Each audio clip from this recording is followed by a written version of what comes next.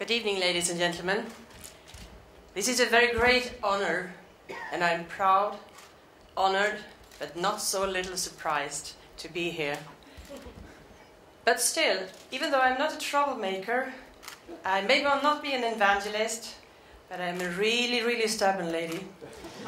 And I've been working with the NSX since 1999, when I started my first project in that area. And we signed the Swedish top-level domain 2005, being the first one. And then I pushed the others in front of me, trying hard to get them to follow us. And today I would say that DNSSEC is operational. It's day-to-day business. And I'm very glad to see that happen, because you know what?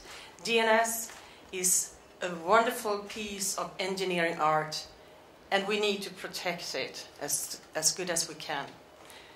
So thank you very much for having me here.